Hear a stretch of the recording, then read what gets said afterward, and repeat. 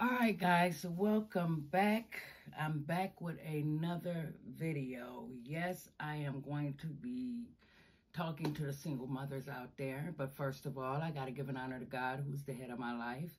Cannot do this life without him. And I hope all you guys are blessed out there. Now, before I start this video, it's 3 shout outs I do want to do. And that is to Diamond Royal Ministries. Hello, girl. How you doing? Keep up the good work. Love your videos. Yes, I do. Keep speaking the truth. That's what I'm all about, guys, is the truth. Yes, sometimes the truth can ruffle feathers, but hey, it is what it is.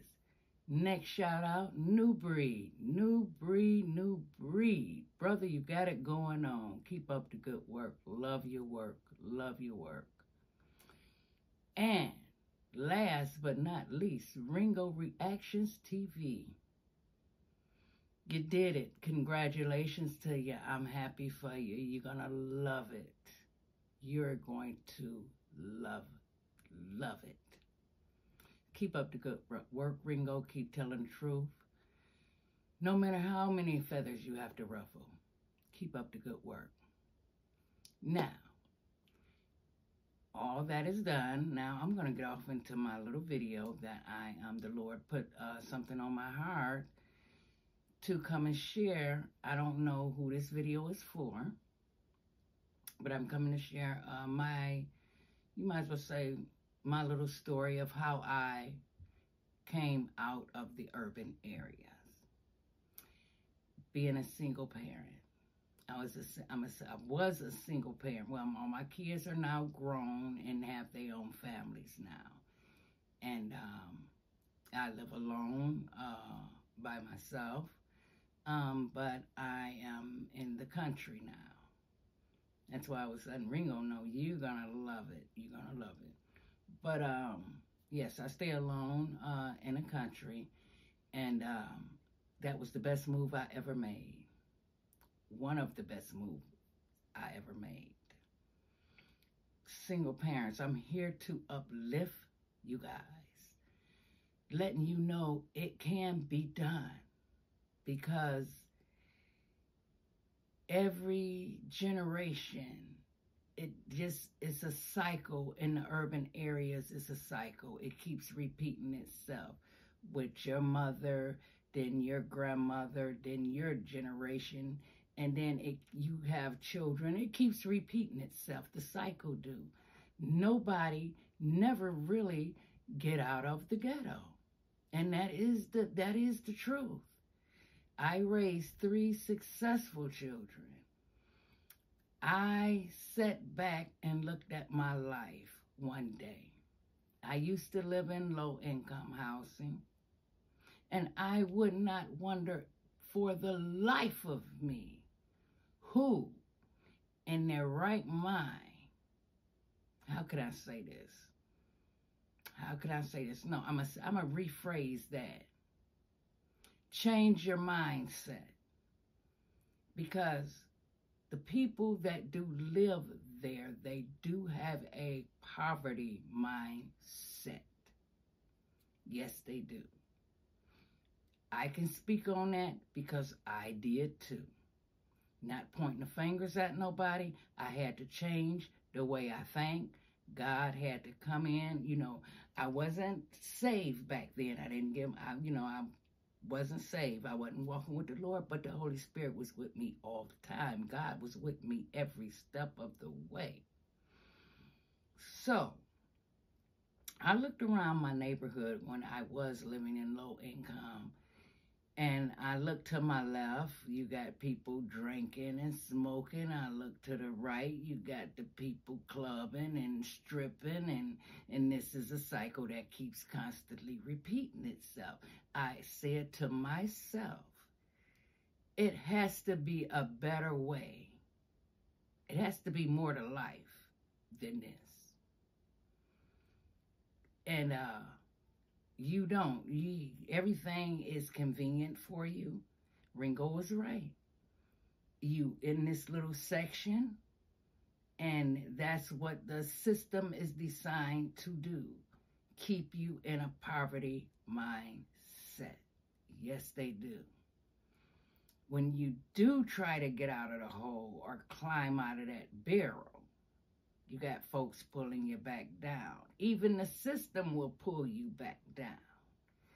Because when you start making a little bit of money, the system cuts you off. And a lot of single parents, they own government assistance because they're scared to make extra money. I'm not gonna sugarcoat this, and I'm just gonna be truthful about it. I was there when my kids were small. I had to think of a way. How am I gonna get out the ghetto? I can't live like this. I cannot live my life like this. God made a big world. And it's a beautiful world. And it's a whole lot to see. Why am I going to sit up here and have a poverty mindset when I know it's more to life than just this? So, me and my 3 kids, as they, growing, constantly growing, I used to always tell my kids, nobody's going to give you nothing. You got to work for what you want. If you want to live a decent lifestyle, you got to work for that. Then you got the poverty people wants to stay in poverty. They think that is really cool to do. Go out there and hustle their little quarters and dimes and nickels. They hustle $7, $8 and they think they got some change. Like I said, I'm not sugarcoating it. Come on, peoples. If that's your life, I feel for you. I really do. What I did, as I looked around, I said, life ain't nothing but decisions, decisions, decisions. I made it up in my mind. I'm getting me and my kids up out of here. Let me tell you something. A little hard work don't hurt nobody. Trust and believe. Now, I'm here in Michigan. Michigan is the Motor City, basically. These are where all your big 3 factories are at. And it's loaded with factories. So, yes, I was a factory worker. I can only sit on assistance for so long. I was like, this is not enough money. This is not the lifestyle I want to live. I don't want to be going to food pantries. I don't want to be doing this because I'm going to tell you guys later on in a minute something about them food pantries too. You guys probably didn't think about this. But I got out there. I found myself a job. It was a factory job. Yes, I was, like I said before, I'm going to repeat it again. I was a factory worker. The first year I worked 8 hours, had the weekends off. The second year, they put me on 12 hours, 7 days. Now, remind you, I'm a woman. It's about, in the factories, it's maybe 3, 4 women in a whole factory. Yeah, and I'm one of them. I'm like, okay, if they could, I could do this. But it is consequences behind working in those factories. And my mother was right, because my mother was a big 3 worker. She got a job at Ford Motor Company at the age of 18. And that was the only job she had until she retired. So, no, I didn't work at Ford's. I worked at a plant that made parts for Ford's, Chryslers, and GM. So, the money was great. You was, back then now. Back then, when my kids was little, $1,000 a week was a lot of money. That's what we were bringing home back then. Okay, now, prices have raised. Everything is raised up. The kids are making more money than we have ever made back in the day. to be honest with you. So I started working those days. And let me tell y'all another thing, single parents. Your children are watching you. They're watching every move you make. Trust and believe. I didn't know my children was watching me until my daughter wrote me a letter. And she told me that, Mom, I feel bad for you sometime because you come home from work, you sit on the side of the bed and just start crying. And that's just, I did that.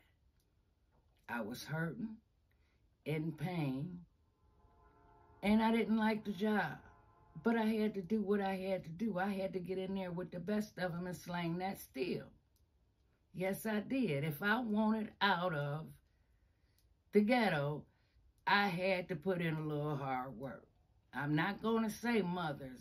I'm not going to tell you mothers is going to be easy, because it's not.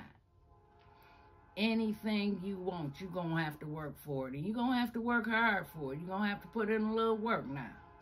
That's what you're going to have to do. If you want to get you and your family up out of that place.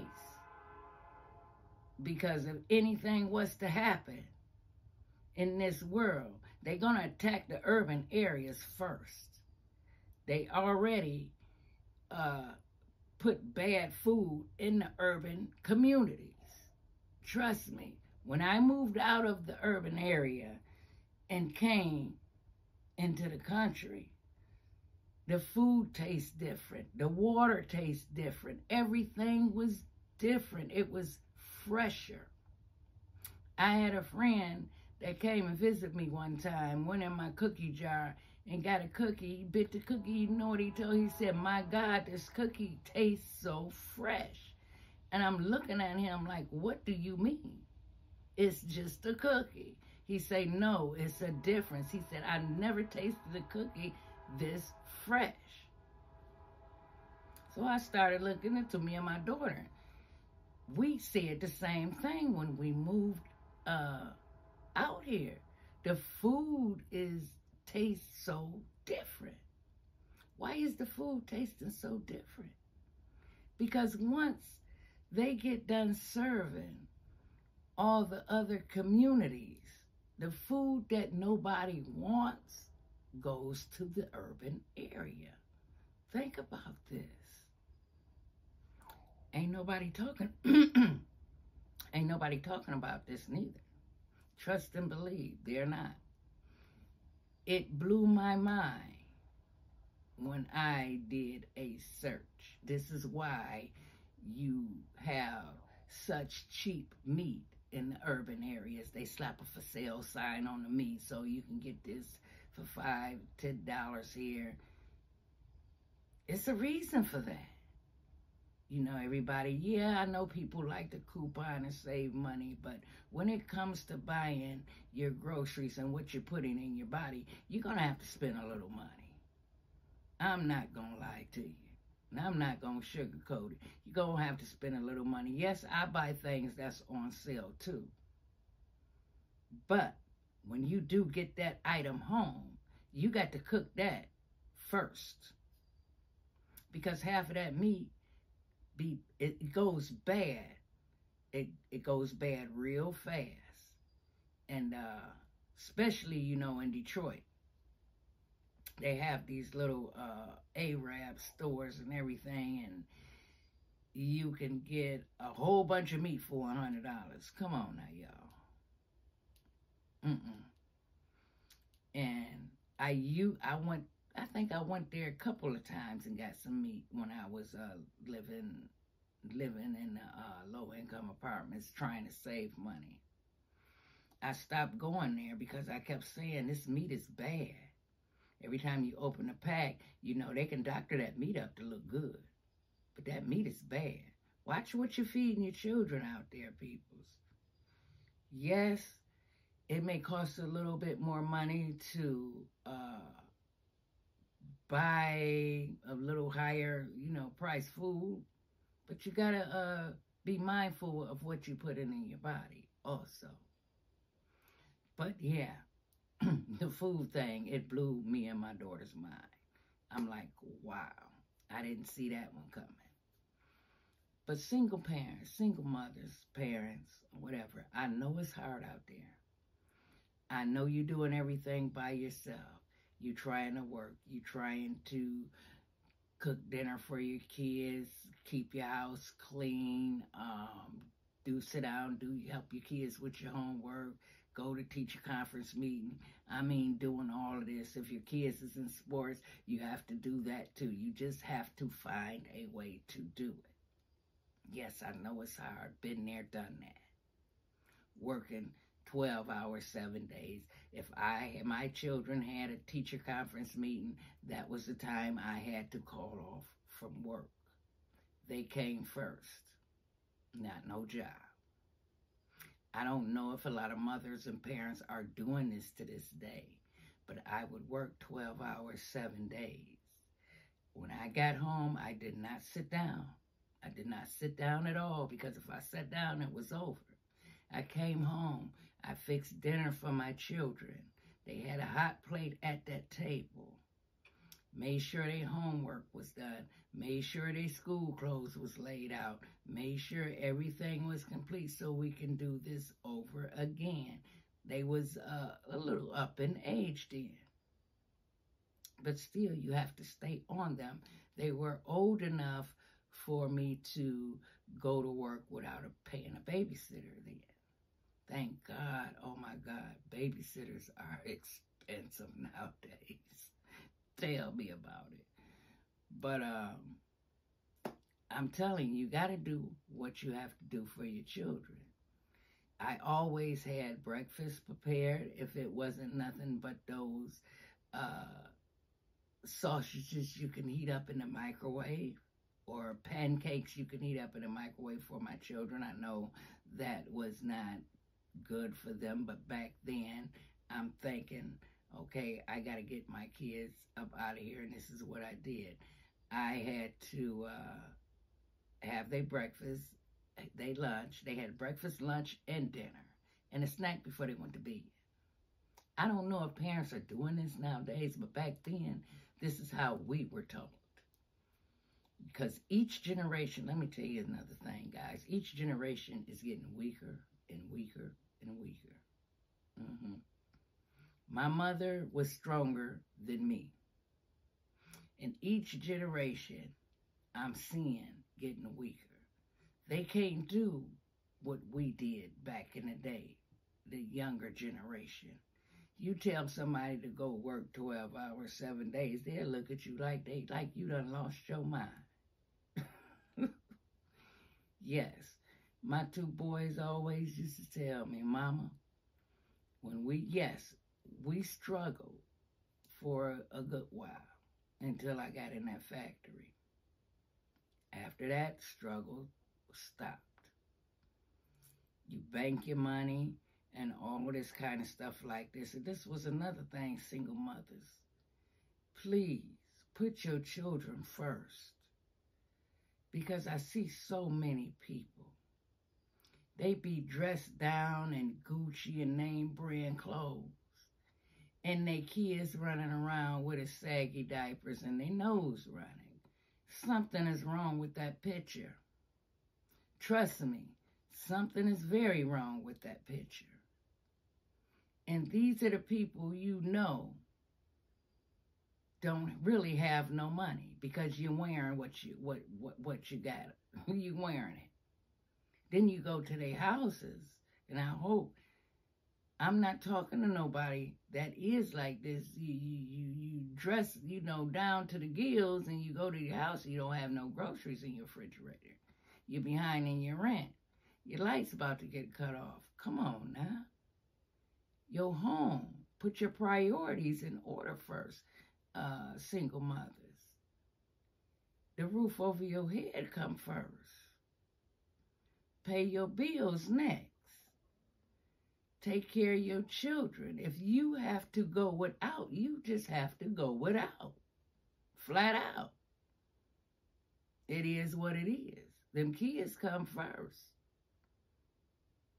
I hope that's what my single parents are doing out there, taking care of their children first, putting their children first. Well, first of all, it goes like this. You put God first. You put God first. Then your husband. The husband is the lead. Then you and your children. Yes. It's a pyramid thing. But see, a lot of women don't like to submit neither. And that's another thing. Yes, I was married for years. That was my decision. Things happen. Yes, it do. One day I might tell y'all about that story. But anywho, I just want to uplift and make sure you guys, please take care of them babies out there. Them babies didn't ask to be born. Take care of your children. Show them. Let them know it's more to life than just smoking, drinking, getting high, what they're seeing.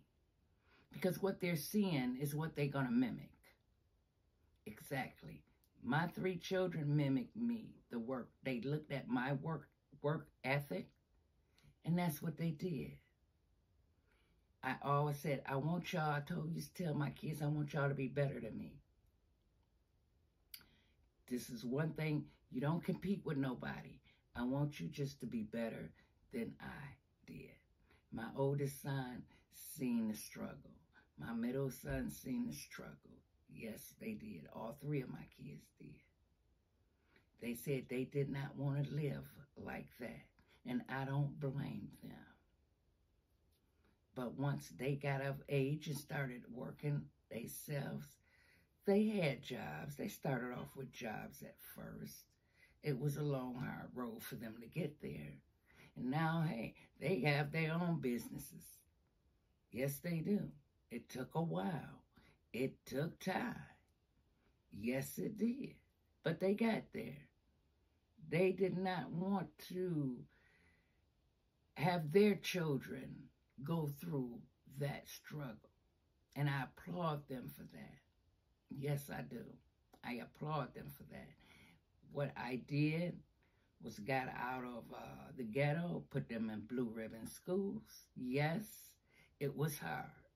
I had to go to work sick. I had to go to work hurt. No matter what happened, I had to go to work. Because wasn't nobody going to hand me nothing, and I wasn't going to ask nobody for a dime. I had to do this. These are my babies, and I'm going to show them that this is a better way out here. Yes. So thank God my grandchildren, they don't even know what a struggle is, to be honest. They never seen it, never laid eyes on it. And I thank God for that. I don't wish that on my worst enemy to struggle like that. And especially if you have a handicapped child. That's even harder. So mothers, you keep your head up. I'm going to be praying for you. And if you ever want to talk, you give me an email. Put your phone number in there. I will call you. I will talk to you. I could tell you a lot of stories. My kids wasn't always good. They were bad. They were bad. Ooh, they was something else. But we made it with the grace of God. If it wasn't for God carrying us through, no, we wouldn't have made it, because I always put God first. Even though I was not in the church at the time, I still put God first. And everything I did. Everything. Yes, I did. Yes, I did. My kids now, look at me, you know, I'm an independent woman, still independent, you know. I'm now on a fixed income because working in those factories, when you work like that, I worked over 30 years in a factory. It breaks down your body. Yes, it do. This is how I ended up on Social Security disability. I broke my body down. That was the sacrifice. That's okay. I'm still here. I may be on a fixed income.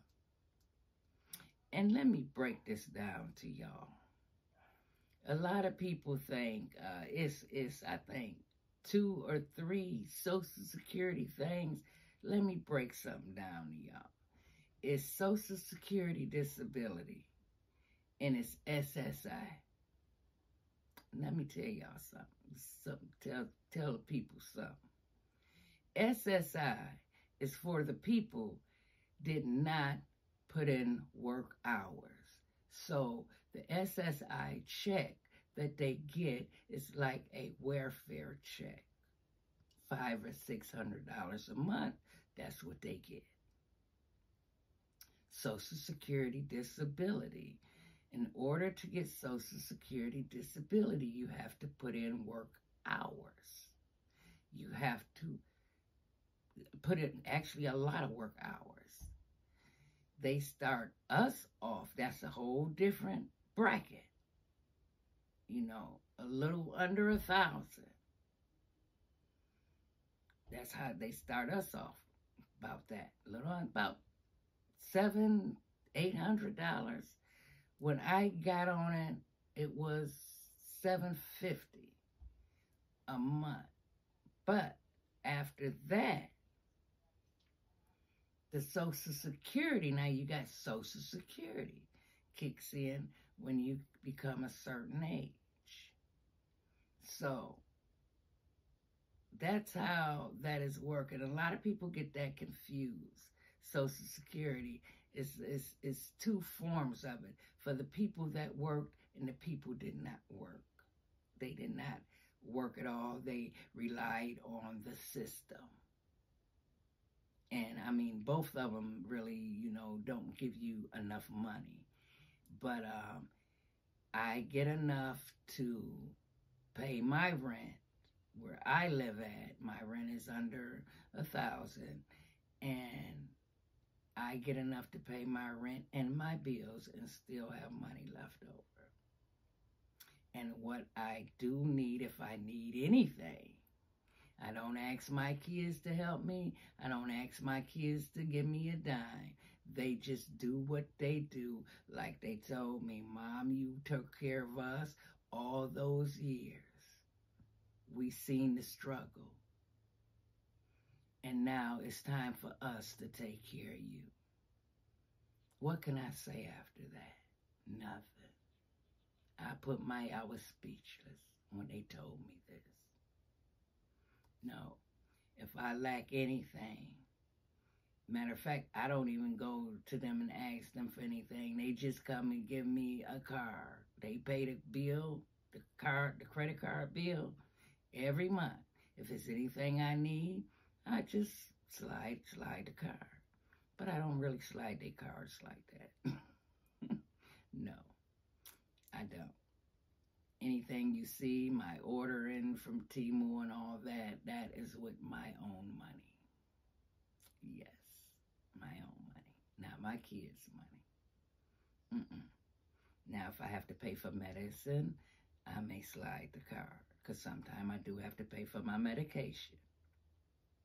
But I just wanted to break that down to a couple people. It is a difference. And my single mothers, it is worth the sacrifice. You're young, you're vibrant, you're in your 20s, you're in your 30s. Get out there and make it happen. You can do this. If I can do it and raise 3 kids, I know you can do it. I know you can do it. And every time I got pregnant, I worked while I was pregnant up until my 8th month. Then I went on maternity leave. Yes, I did. You guys can do it. If you really want to get out the ghetto, it can be done. The reason why I say that, because I did it. So I can't hear no excuses. No, I can't hear that. I know it can be done if you want to do it. You have to change your mindset. Get out of that poverty mindset, because that's a poverty mindset. Them people will be in the ghetto for the rest of their lives. They will die there. They're just existing. They're not even living. They don't even know what it's like to travel. They don't even know what it's like to just do things, you know, Disneyland, here, there. They come on. Start living, peoples. But single parents, it can be done. You could take your kids on those trips. Yes, you can. If you have to save up 2 years, 3 years, you can do it. Show your children it's another way. And that's what the Lord put on my heart, to talk to you single mothers. And like I said before, if you guys need to talk about anything, I don't charge nobody for talking. Give me an email and I will hit you back up. Like I always say in my videos, you keep your head up, you stay strong out there, and you keep the faith. Because without faith, you can't do nothing. You can't do nothing without that faith. And stay safe out there. Stay very safe. Watch your surroundings. If you have to go out, go with somebody. You know, nowadays, it's just go with somebody. Just stay safe out there. Stay safe from the narcissists. Stay safe from the people who want to take advantage of you. Stay safe from everybody. Because I gave my testimony how I got saved. If you want to hear that, hear my testimony, go back to that video. Because it is a spirit world out there, guys. And before I get off of this video, repent, guys. Repent of your sins. Please, I beg of you. I really do beg of you. Repent.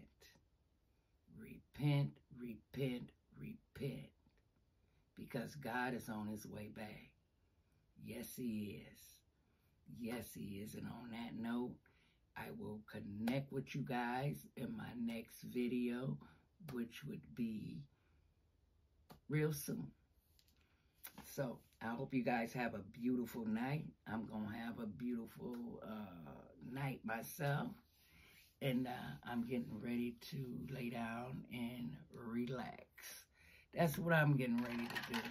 But single mothers, you keep your head up. Y'all can do this. Y'all got this. The ones who want to get out the ghetto, y'all got this. Put your boots on and strap them up. Roll your sleeves up. It's time to go to work. Time to go to work. All right. Bye-bye, guys.